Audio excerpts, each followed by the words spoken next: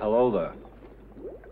When you go on tour with a musical group, it's possible that any town can seem like this, whether it's large or small, or busy, or if there's nothing happening in it.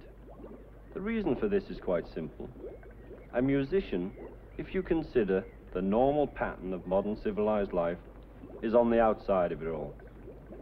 He doesn't build things, he doesn't work regular hours like a decent God-fearing citizen, and the life he leads in many ways seems useless and irrelevant to those of us who prefer a quiet evening in front of the television and a bottle of beer.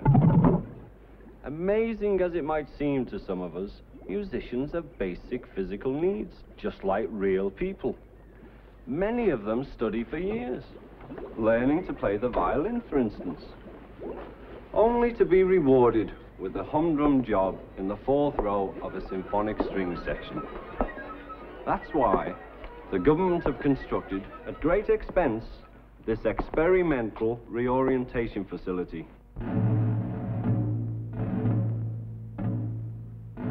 To find a way, perhaps, to retrain these useless old musicians with their brown fiddles and little horns.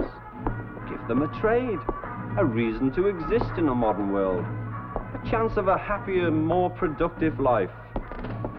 Some will enter the military, some will learn shorthand, and some will disappear in the middle of the night on a special train they're sending in.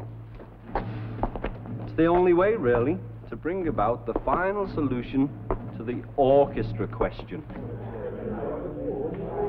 I'm sure that many of us realize that a pop group can earn a vast amount of money compared to these other kinds of musicians. That's why the special government agencies for mass response programming and psychological stultification prefer to treat them in a more subtle manner. They know, just as many of you vigilant and thoroughly upstanding citizens have discovered for yourselves, the power of pop music to corrupt and putrefy the minds of world youth are virtually limitless.